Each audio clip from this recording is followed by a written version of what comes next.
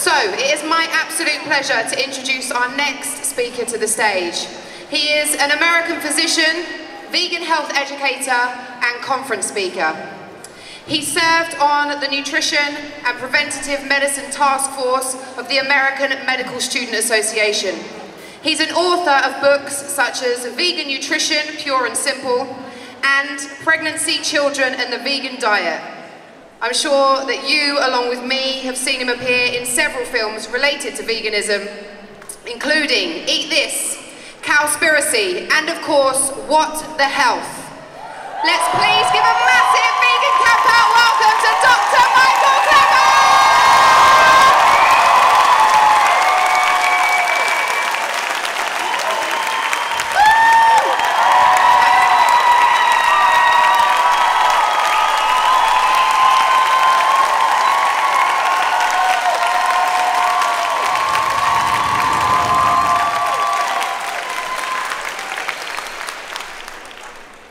Oh my, what an honor, what a delight.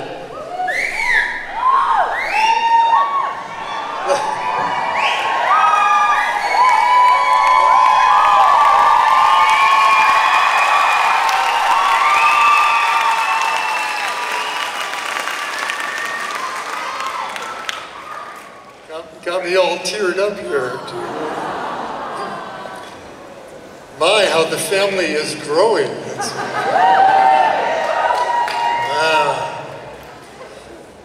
I have to tell you, earlier this month I was a speaker on a vegan cruise around the Baltic on vegan travel, good company.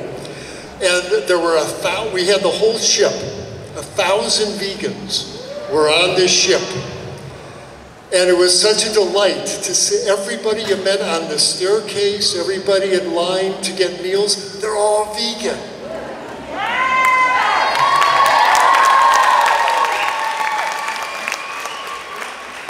Like you, everybody knows that word, everybody knows the power and the beauty of the concept of being vegan. And we would go on these shore excursions. And the first excursion where the ship stopped was an island off the coast of Germany called Rügen. A lovely island, beautiful island.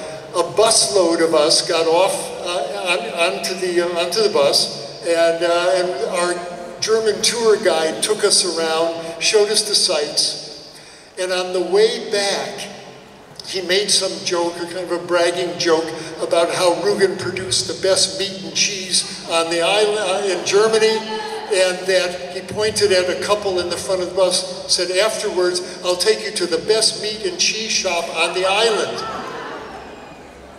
Silence.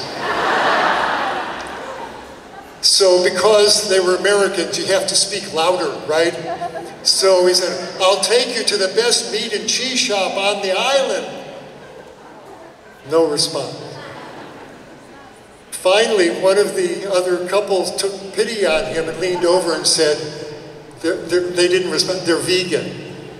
And oh, his eyes lit up, oh, and he turned to everybody on the bus, "Do you know you got a couple of vegans here on the bus?"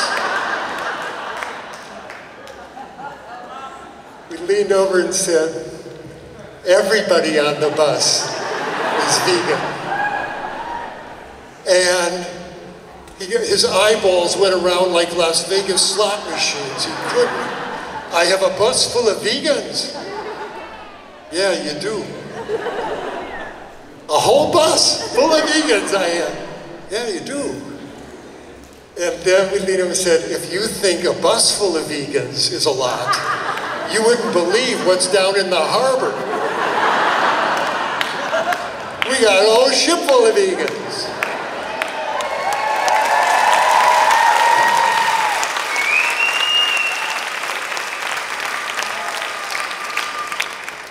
Well, I'll tell you, I wish we could take that man and bring him here. It would blow his freaking mind.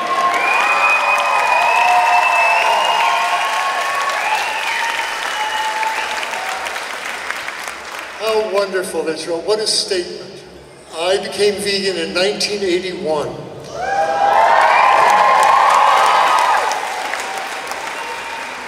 was a very different world back then, to say the least. And I was working as a resident in anesthesiology, and I was in the operating room working on people's hearts and blood vessels, and every day I would watch surgeons open up the arteries of the heart and pull out this yellow guck that looked like chicken fat. And one day the little voice on my shoulder said, "There's a good reason why it looks like chicken fat. It is chicken fat, and cow fat, and pig fat." And my dad died of clogged arteries. I knew I was going to be on that operating table with that striker saw going up my sternum. Didn't want that. Later on, I was out to dinner with a friend of mine. I had been reading the works of Gandhi and the Indian saints about living a nonviolent life. And I was pontificating about the virtues of nonviolence while I was polishing off a porterhouse steak. And my friend with great compassion said, "That's all very nice, Michael, but if you want to reduce the violence in your life, you might start with that piece of meat on your plate, because in satisfying your desire for that taste of flesh in your mouth, you are paying for the death of the animal and for the next one in line in the slaughterhouse." And as soon as he said that, all the old rationales came. Oh, well, that animal's dead already, and that's what they raised them for, and all of that came in my mind.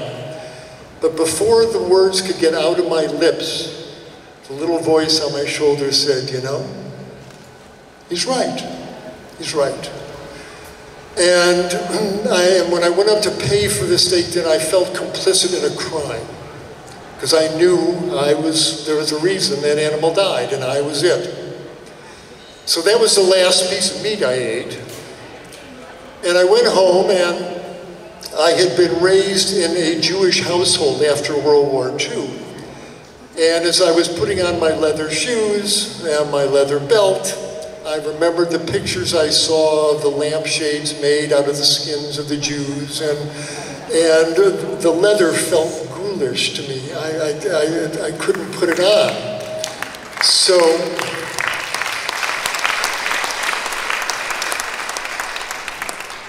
I went in the backyard and I took a spade and I dug a hole, and I put my leather shoes and my leather belt, my leather wallet in, and I buried them deep and covered the hole up. And as I stepped back, I apologized to the animals. If you don't know, you don't know. But once you know, you got an obligation. And so the era of hemp wallets and non-leather shoes began in my life, which is fine. And a few weeks later, I was relating this to a friend of mine, what I had gone through, and she says, "Oh, you become a vegan." I'd never heard the word. But as soon as she said it, I knew, and it sounded good. I like the sound of the word.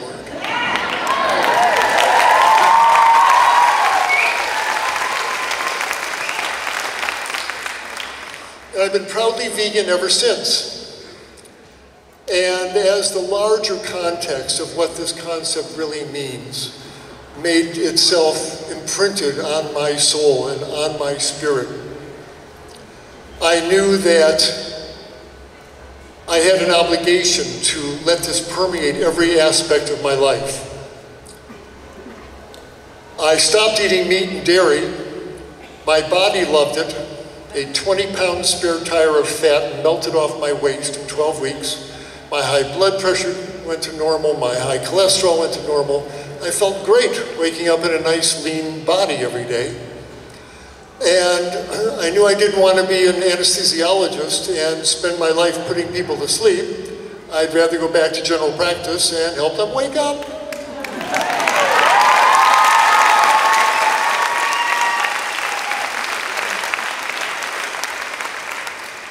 So I did, with 6 months to go in my residency, much to the dismay of my parents. I left my residency and went back to general practice and started using plant-based nutrition as the key to my therapy, and the same wonderful things happen in my patient's body.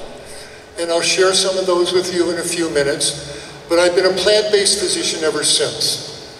And medicine's, I'm the happiest doctor I know. My patients get healthy, right in front of my eyes.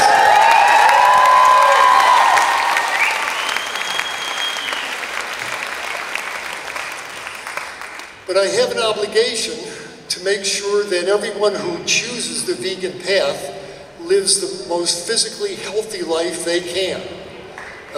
Sick, overweight vegans aren't a good advertisement for our larger mission here. And for that reason, I've developed quite an interest in plant-based physiology.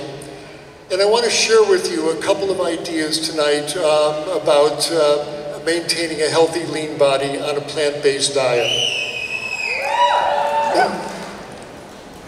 Before we get into the science of it, and there won't be much science here, I just want to again express something that you already know, but it's also for the new people who are here, who are just checking out being vegan, or who've recently become vegan, and the magnitude of this is seeping into your life and your existence. I just want to put up in, I was going to say black and white, but it'll be gold and blue, about what being vegan means to me and why it is so important. Because from the minute my eyelids open in the morning, it's my joy, my honor to live a vegan life during that day. Because to be vegan means to move lovingly through this world. Every action that you take, everybody you meet, every thought that you have, how can I add more love to the scene? Because that's always the answer. Even in the emergency room with the patient bleeding, still love is needed there. And being vegan is square one when it comes to love, if you're really letting it permeate through your body, through your life. If you're not familiar with the term ahimsa, it's a Hindi term meaning nonviolence. Means do no harm. As you go through life, don't hurt anyone. If you can't make things better, at least don't hurt anything. And hopefully you'll leave it better. Because in its highest sense, being vegan, and I can speak with some authority as a professional healer, that vegans are healers of this world. We're the folks who want things to be okay. We want everybody to be okay, no matter how many legs you have. No matter if you've got wings or you don't, we want you to be okay. We want this world to be okay. And our decisions, what we do and what we don't do, is all in the cause of healing this world, of healing the life around us. So the vegan stance, when we enter any scene, if you're truly vegan, the thought, whether it's in words or just your feelings, the real thought and feeling inside is, how can I help? What can I do to make things better? That's the vegan approach to life. That's the vegan approach to healing, to loving, to parenting, to friending, to husband and wifing. How can I help? How can I make things better? If that is the place from which your words come from, your thoughts, your actions, then you can truly and proudly call yourself, yes, I'm vegan. The topics I want to cover in this next 30 minutes or so, I want to talk about what a healthy daily diet is that will keep you out of the clutches of people like me. I've got elevated cholesterol. I've got vegans with high cholesterol levels, and I want to talk to you about that. It's quick, but it's something you need to know. There's an issue with overweight vegans. I've met quite a number of them, and they don't say anything, I don't say anything, but I know it's an issue. And I want to talk about what might be keeping a vegan who stopped eating the meat and dairy, why they're still heavy, and give you some ideas about how to overcome that. Many of you probably heard on the news, there's now a big kerfuffle that vegans don't get enough choline in their in their diet, and I'm talking about choline. A quick stop in Paleo land to deal with that one. And then, of course, the larger picture, which is really what we're here for. So that's what we're going to cover. Hopefully, some of you will get something out of at least one of these points as the talk unfolds. What do we eat? We eat what grows out of the ground, what the planet and nature gives us. Your daily diet should be a whole, underline whole, like it grew out of the garden, so you could recognize it in the, oh, that's a lettuce. Those are beets. That's a carrot. Whole plant foods. All plant foods, and as vital and real as you can get them. You want a big fresh salad every day. If you eat breakfast, and you don't have to, if you're not hungry, don't eat. But if you're hungry, then have a hearty breakfast, have some fruit, have some porridge, works. During the day, you want at least one big fresh salad, as colorful as you can make it, with every garden vegetable that you can put in there. 2 salads are even better. And the rest of your meals should be glorious, colorful soups and chilies and curries and stir fries made of these lovely whole fresh vegetables and the whole grains, quinoa, millet, buckwheat, farro. There's a whole world of whole grains.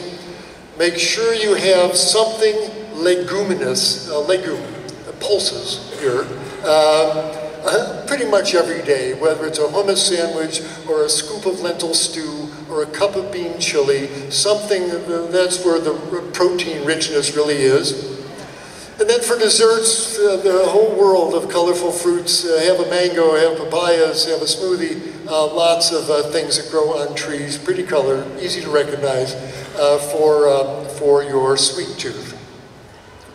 This should be your daily fare. This will keep you lean and healthy and out of hospitals and off of operating tables. It's become almost one word. What do you mean? Hopefully blended but yeah, a whole food, whole plant-based diet. That's really what you want to eat. It's probably pretty obvious to most of you. I hope this is what your daily fare really looks like. The reason I mention it is because now our efforts have been reinforced by this remarkable regimen of plant-based meat analogs that are absolutely remarkable. The folks at Impossible Foods and Beyond Meat and all those folks have really perfected, as you probably know, a plant-based burger that really tastes like meat. The folks at Good Catch have a tuna made of chickpeas, but it tastes pretty tuna-y. And remarkable things that the pork producer is coming up with their plant-based plant-based burgers, the Impossible Chicken now, chicken tacos. They're these amazing foods, and they really entertain your tongue. They're wonderful. But we also can't kid ourselves about what they're made of. These are highly processed food, and there's a lot of concentrated processed protein and vegetable oil holding them together. And not something you want to run through your bloodstream 2-3 times a day, day after day after day. Now, I'm very grateful to have these foods around. If it helps Joe Meat and Potato Guy get off his beef burgers and have a veggie burger, bless them, and bless the folks at Impossible Foods. They're a wonderful transition food. But for those folks already vegan who want to be healthy, just put these foods in the category of treats, of novelty foods. Once a week, yeah, you can have an Impossible burger. But easy does it. Your daily fare should be whole grains, fruits, vegetables, as I showed you in the previous slide. These are treat foods. These are special occasion foods. Now this is just one hell of a special occasion.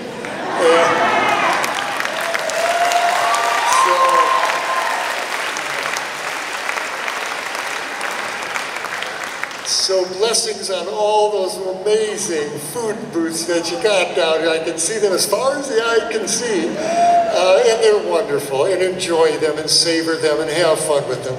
But realize it's in the context of this special event. When you get home, fire up your crock pot, make some dynamite chilies and stews and soups, and have a big salad going in the fridge. Get your quinoa cooker out and have a big bowl of quinoa ready to go, and make the whole plant-based foods that will really nourish your body and keep you out of medical trouble. So I'm not against these, but they're this much of your diet. Okay. When people become vegan, and I've watched that happen now for 38 years as a physician, I've seen people adopt a vegan diet. The changes are jaw-dropping. They are, as they say in New Zealand, they're eye-watering sometimes. It's so dramatic. Within days, the obesity starts to melt away, the arteries open up, the high blood pressure comes down, the joints stop hurting, the psoriasis skin clears up, the migraine headaches reduce or go away, the asthmatic lungs stop wheezing so much, and they turn into normal, healthy people who don't need a lot of pills and procedures and potions to be healthy. And this is the legacy, this is the gift that the animals give us for not eating them. We'll make you a trade. You want a healthy body? Well, let us live our lives, we'll let you live a healthy life as well. And the vast majority of folks, especially the folks who start out heavy, they'll tell you their stories here, and there are lots of lean people here, and many of them will tell you, I used to look like the girl on the left or the guy on the right side here. So this is normally what happens. And to my medical colleagues, I have to introduce the concept of disease reversal. Because my colleagues, who spend the majority of their time dealing with this small group of grim diseases, the obesity and the clogged arteries, and the high blood pressure, and the type 2 diabetes, and the strokes and the asthma, etc., they think, well, we don't know the cause. Etiology unknown. The etiology is not unknown. It's the frickin' food they're eating.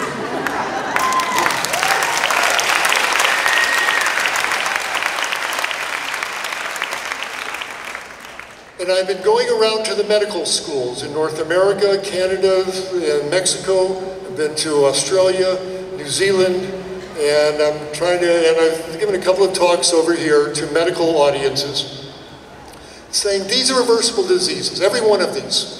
All of us who practice plant-based medicine have a stable full of patients who used to be obese, who used to have high blood pressure, who used to have diabetes, who used to have clogged arteries, who used to have lupus, who used to have asthma. These diseases go away. They are reversible diseases. And in my presentation to the med students and to the doctors, I click the slide and the line says, do you want to heal these patients or don't you? You want to heal them? Why'd you go into medicine in the first place? You want to heal these people? Because if you're just going to have them come back every month to renew their prescription for statins and for high blood pressure pills and not get real about why they're sitting in front of you, obese, clogged up, and hypertensive, and diabetic, and inflamed, if you're not going to be honest with them, then you're not fulfilling your responsibility as a physician.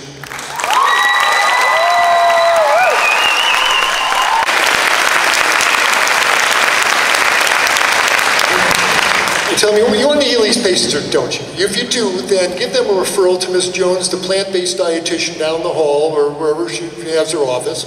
Let her show them the videos, let her show them what to eat, let her take them shopping, let her stock their freezer up or help them stock their freezer up, and you see them back in a month. And if they're not feeling better, losing weight, then you got to talk about what they're really eating. But you watch how well they're going to do just by getting them on a plant-based diet.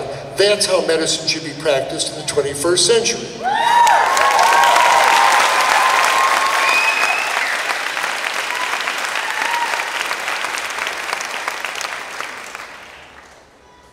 So, again, if you're just new here, burn this one into your cranium here. This is what you ought to be eating on a daily basis. And if so, these diseases generally go away.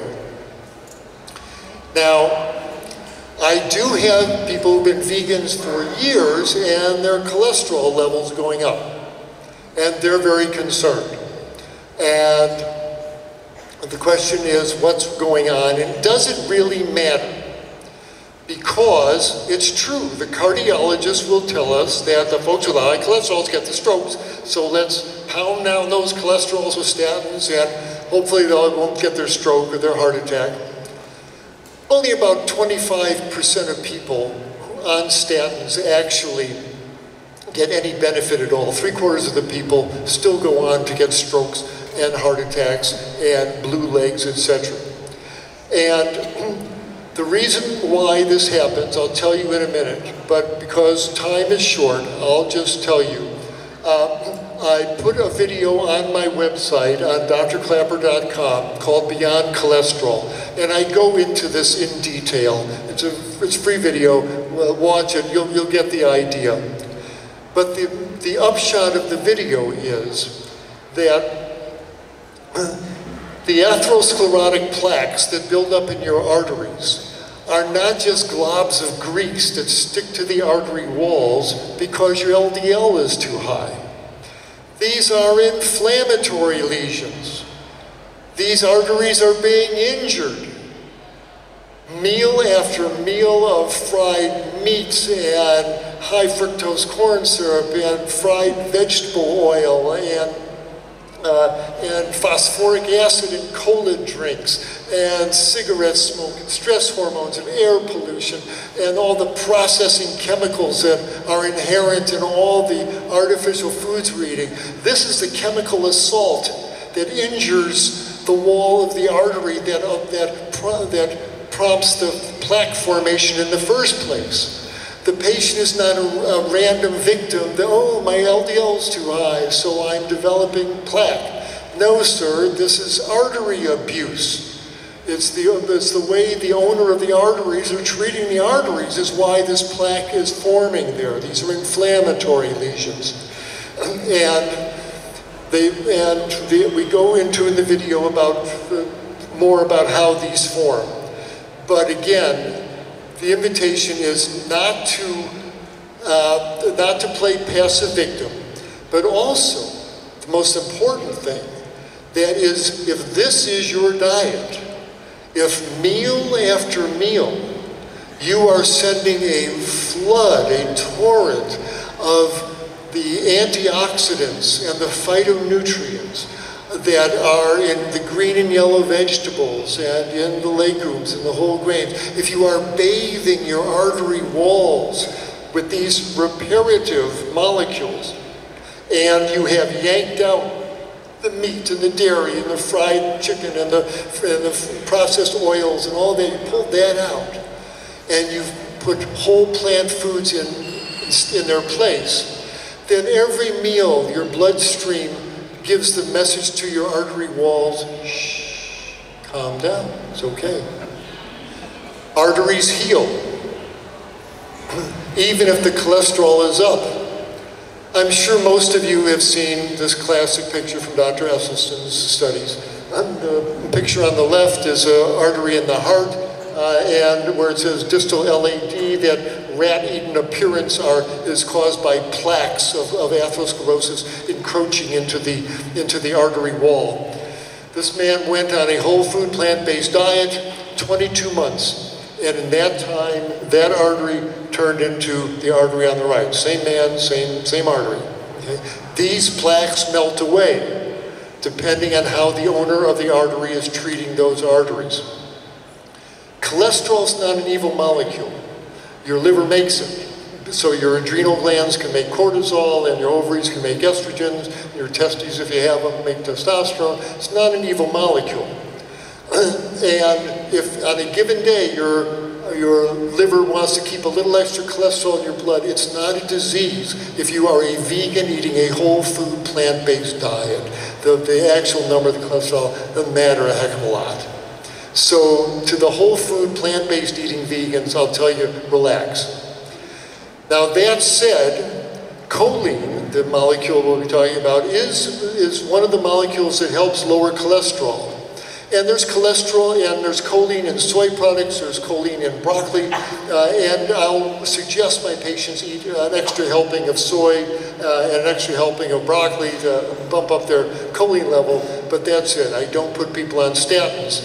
And so if you are a vegan and your cholesterol's a bit up, watch my video, you'll understand what you're looking at, and you'll learn why you can relax. But just keep those whole plant foods going through your arteries, and the chance of you getting a stroke or a heart attack are about 0 squared. Okay? Okay.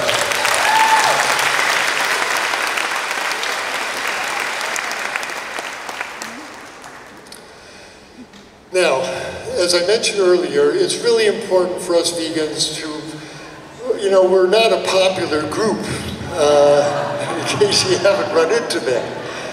And it's a funny thing, you know, Homo sapiens. Sapient, the word sapient means wise. You know, we're the wise one. That's what the word means. Oh boy, what a misnomer of a name. But being vegan, to our non-vegan friends, they feel that we're judgmental. The very fact you're vegan, there's a judgment on their diet and their lifestyle. And it makes people uncomfortable. And you don't have to say anything. The less you say, the better. The most important thing is who you are, how you act, and how you look. And the statement that your body makes when you walk in the room.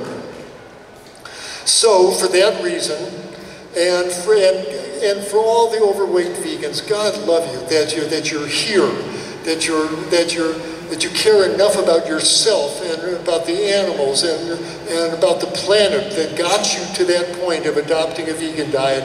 You deserve a leaner, healthier body, and because obesity, and I know there's the whole thing about fat shaming or whatever, but obesity is a state of inflammation. The abdominal belly fat makes inflammatory molecules that set off inflammation throughout the body. Obesity is not a state of health.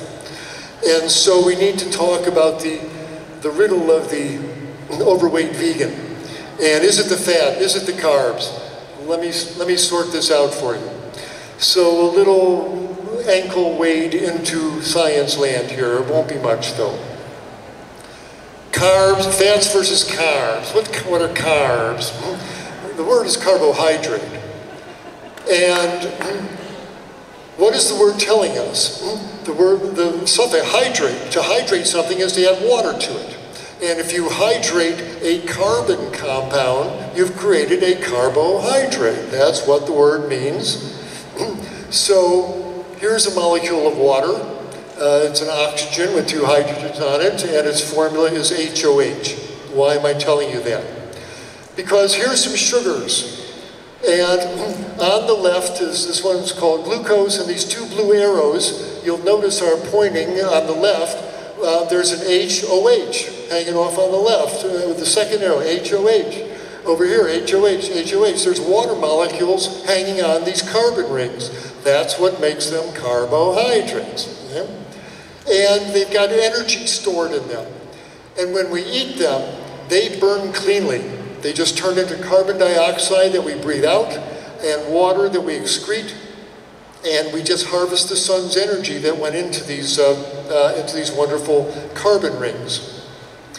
The plants, like potatoes, will make these sugars, but to get through the winter, they take the sugars and link them into long chains. And long chains of sugar molecules are called starch.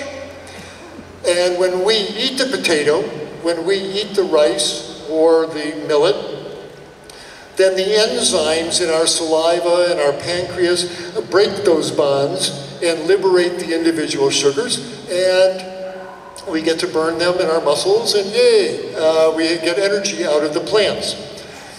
And we'll take some of those sugar molecules and we will store them in our muscles. Carbohydrates, I hope you're starting to understand, are not evil. Okay? There's the daily fuel that our muscles run on. We are carbohydrate burning organisms. The Krebs cycle enzymes in your mitochondria burn sugars, not fats. Sugars, we're sugar burning organisms.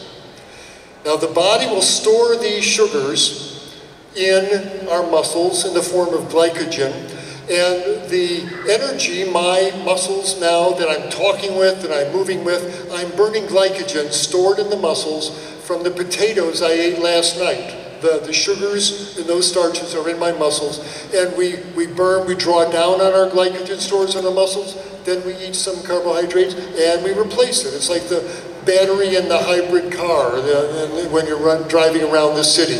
You draw down on your glycogen stores, you build them back up again. We are clean burning carbohydrate organisms. Carbs are not evil, it's our daily fuel.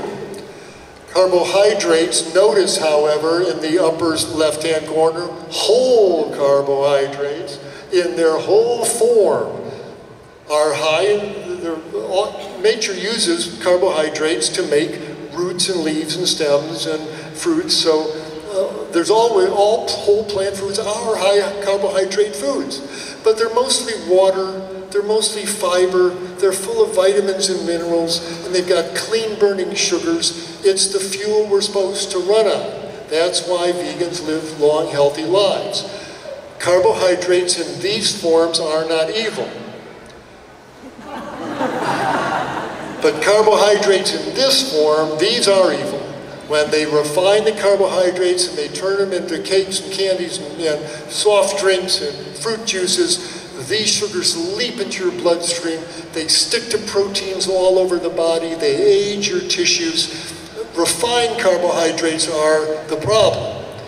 But the sloppy folks in paleo land, they say, oh, all carbs are bad, all carbs are bad, when they're really talking about these refined carbohydrates. But they take that big broad brush, oh, all carbohydrates are bad. No, they're not. They're our daily fuel as long as they're in their whole form that grew out of the ground. Now, that said, you do not need to fear carbohydrates in their whole form. They will not turn into fat. They cannot turn into fat. Your body is not going to take a glucose ring like that, break it apart to get the energy, then grab the fragments and start linking them together with a bunch of enzyme steps to make these long-chain fats. Body's not going to do that. They're way too much chemical work. They will not turn into fat. What happens? You're at dinner and you eat a big plate of rice or a couple of baked potatoes. You have a big carbohydrate load for dinner. Now, is that going to turn into fat? The body's not going to do that. What really happens? What happens is that those sugar molecules will replete your glycogen stores. You'll stock up your muscles with the stored sugar they need, and the rest of the energy that's in your bloodstream, your body's going to burn it off as heat. Your body temperature will go up 1/4 of a degree. You'll stick your foot out from under the covers or throw the covers off, and you'll radiate that heat off into space. They will not turn into fat. Okay, so once glycogen stores are replete, excess carbohydrates are burned off as heat. The Chinese folks, before the Western food got there, they would eat 2 pounds of rice a day, and they're skinny folks because carbohydrates will not turn into fats. Okay, I hope everyone's clear on that. So let me go to the last scientific concept, but it explains the riddle of the overweight vegan. The concept is called oxidative priority. What does that mean? It means that it's easier to burn sugars to blow apart that glucose ring than start chopping these long chain fats apart and burning the fragments, which is a dirty fuel. It leads to ketones and all sorts of things. So oxidative priority means it's easier to burn sugars than burn fats. Okay? So what? So what means that if you eat sugars and fats at the same time, your body will burn the sugars for energy, and you'll store the fats for later, for famine times, there's a primitive metabolic reflex that your body does. So if you eat sugar and fats at the same time, you'll burn the sugars and store the fats. Well, that right away should explain to you why people in the West and my country and yours are getting so freaking fat, because they're eating fat and sugar all day. And with the bacon and eggs and toast, they'll burn the sugar in the toast and they'll store the fat in the bacon and the egg yolks. The burger, they're going to burn the sugar in the bun and the sugar in the ketchup. They'll store the fat in the meat and the cheese. The fried chicken and the potatoes, they will burn the sugar in the baked potatoes. They'll store the fat in the vegetable oil in the fries and in the chicken fat. Ice cream is fat and sugar.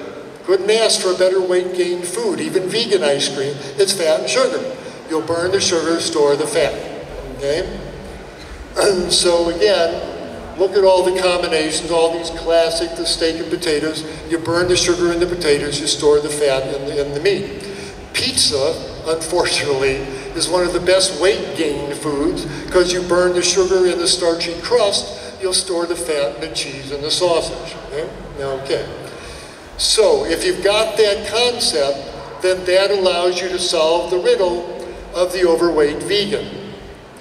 Because if you like almond butter and jelly sandwiches, you are going to burn the sugar in the jelly, you'll burn the sugar in the bread, you're going to store the fat in the almond oil. If you put vegan margarine on your baked potato, you're going to burn the sugar in the starchy potato, you're going to store the fat in the margarine. If you like potato chips are just vehicles for the vegetable oil they were fried in. They are pure fat and sugar. The sugar's in the starch of the potato, the oil is in the frying oil. The same with the French fries, they are fat and sugar. So yes, French fries are fattening.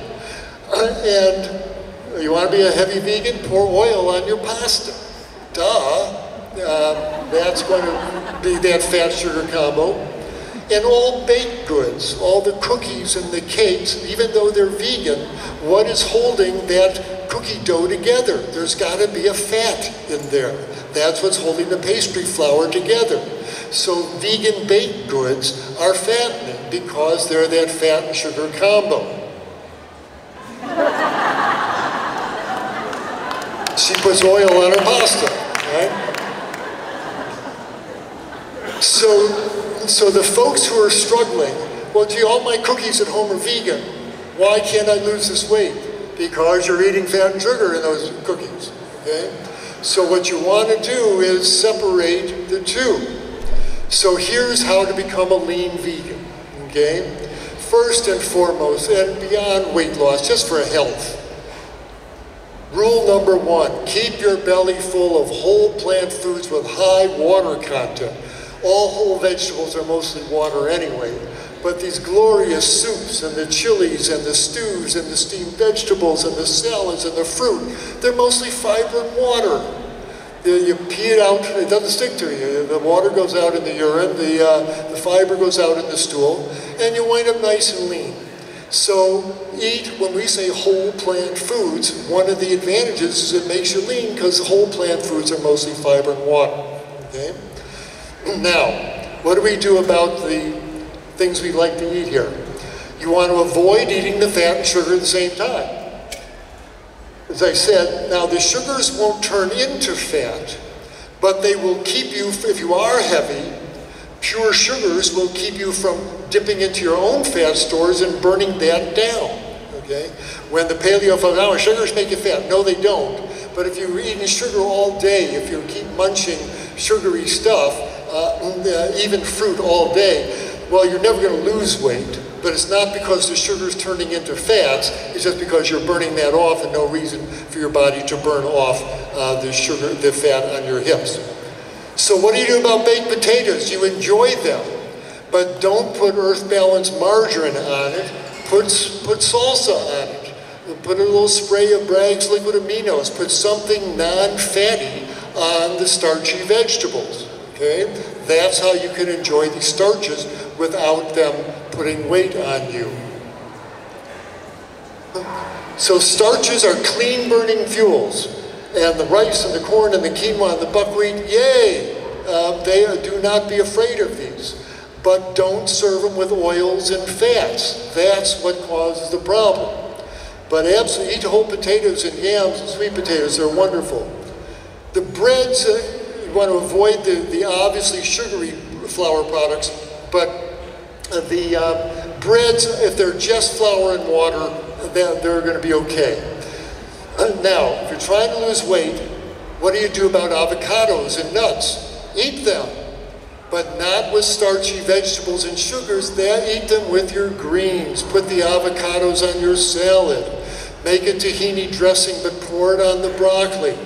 Okay? So separate the fats and the sugars. But please hear this, everybody. This is just for people who need to lose weight. If you're already lean, do not pay any attention to this. Eating should not be an anxiety-producing event. If you're already lean, you can have some avocados with your rice. It's not a big deal. This is for the people who are already vegan, but they're stuck with extra weight. If you're already lean, do not drive yourself nuts with this. Okay. Now, because it takes about 4 hours to burn through a starch load, if you have your potatoes at noon, all afternoon goes by, you burn off the sugars, and dinner time, that's when to have your fats. Okay. And again, this is just for the folks who need to lose weight. But again, you want to eat keep your belly full of high carbohydrate, high water foods. If you're already vegan and you're not losing weight, it's because you're doing one of 4 things. Number 1, you're eating oils, liquid fat in a bottle. Okay, the less oil you eat, the better, and none is best. You can slick your pan with a little film of oil, but that's it. Don't put 2 tablespoons of oil on your pan and think you're doing something healthy. You're not. No reason to consume oils at all, and I submit you're healthier if you don't. Okay, we've already been there.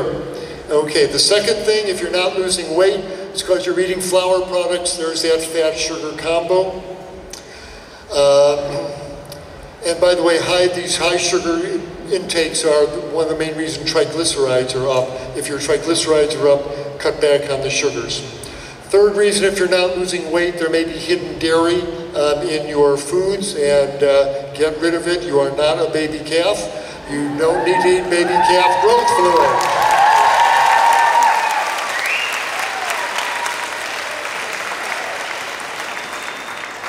And finally, you're eating late at night. I won't go into physiology, time is getting on here, but don't eat late at night. It keeps your body from burning fats. Okay, if you're not hungry in the morning, just drink water. You don't have to eat solid food at all. Choline is a molecule that you need for brains and membrane function. It's found in plant foods. Quinoa, soy milk, broccoli has a lot of choline. So make sure these show up in your diet on a regular basis. But remember the scary reports, vegans are going to run short, because their intake may fall below the recommended allowance, which are done on meat eaters. If you're vegan, your physiology changes. You may well absorb more choline from your food. Your liver may process it differently. Your gut bacteria change. They metabolize it less aggressively. All the way around, don't be scared by this. Just eat your greens, eat your soy, eat your broccoli. You should be fine. Paleo diets, I know I'm running way low here, way long. Paleo diets, avoid carbohydrates. They make you fat, the paleo folks say. Nonsense. But people lose weight and they feel better because the paleo folks say that, well, don't stop eating dairy and flour and oil, and these folks lose weight. Yay, and they feel better, their lipids get better. But the paleo folks and their doctors get seduced by these early changes. It's a diet of death. You pass these early benefits, you keep packing your colon full of meat 3 times a day. This is a great way to give yourself colon cancer. It's a great way to give yourself heart attacks, strokes, leaky gut that's going to give you autoimmune disease. The fat's going to make you diabetic. You're going to get inflammatory bowel disease. And the doctors are recommending this. I say, are you going to be around in 10 years when these people pass their bloody stool from their colon cancer? You're not going to be around, but you're passing out this advice. Do no harm includes dietary advice as well. And the last thing.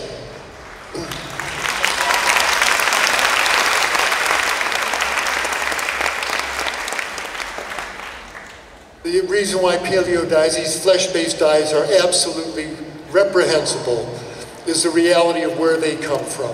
The industrial scale meat production is the driving force of every environmental disaster we face. It's why the forests are being cut down, why the water is disappearing, why the soil is eroding. It's why these bears are on the icebergs due to our insatiable appetite for animal flesh. What's the answer? Vegans should know, but just in this context of history, we have used meat eating up. It's done. No matter what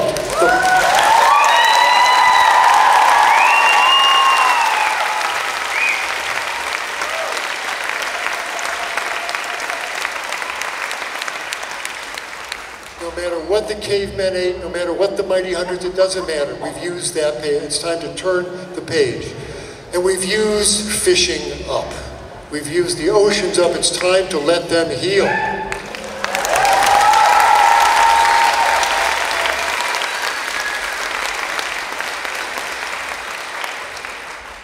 What's the answer? Money is the issue. If people stop buying the meat, if it rots in the case, they'll stop producing it, and we'll switch to plant-based foods. So it's up to the vegans to lead the way. And if you need an indicator of how ripe the society is getting, I hope you all saw this editorial in the New York Times this week to say it's time to stop making fun of the vegans.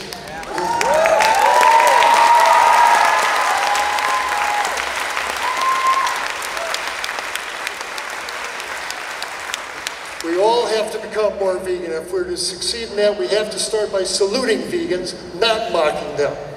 And the best lines of the article, it's time, at least refrain from putting down the people who are trying to light a path to a livable future. The vegans are right. The vegans were always right.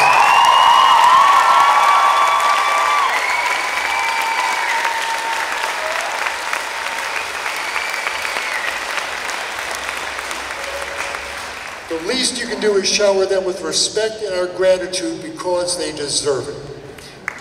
Now, that said, I'm delighted. Look at the KFCs. They're lined up outside the door to eat the mock chicken, and the Impossible Burger, wonderful. That's great if it helps that transition happen. We've used flesh eating up no matter how much of a part of our society it's been. There's a lot of things we used to do that we no longer do. We used to hunt and kill whales. We don't do that anymore. We used to buy and sell black people in my country. We don't do that anymore. Well, there's going to come a time where, well, we used to raise millions of cattle and slaughter them. We don't do that anymore.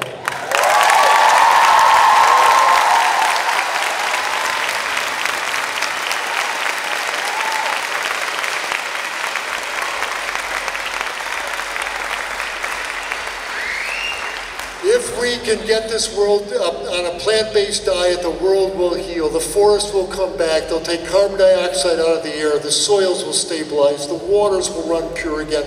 There'll be enough food to feed everybody. The wars will stop. Being a vegan world is a viable world. It's a living world. It's our best chance. The farmers and ranchers aren't the enemy. We need to help them transition to do something else with the land. Grow broccoli, grow vegetables, grow fruit trees. They're our friends.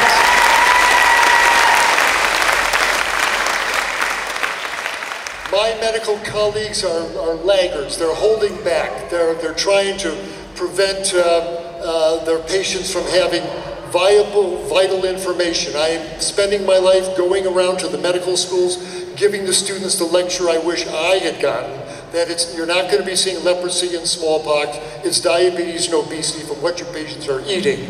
Get real with your patients. If you want to learn more about it, go to my website and see our Moving Medicine Forward initiative. If you want to learn more about plant-based diets, I've got a video called Thriving on a Plant-Based Diet. We deal with all the pitfalls there. So what do? Where does it leave us? It's a big task we're faced with, but do what you can, where you are, with what you have, to make it a more vegan world. We have no choice, and we have little time. The resources are all around. living a vegan life is the key to creating a livable, viable future for us all, and you hold the key. If we all do our very best with what we have, with where we are, we'll make it a vegan world, safe for these wonderful children here, and we'll all celebrate together. Thank you very much.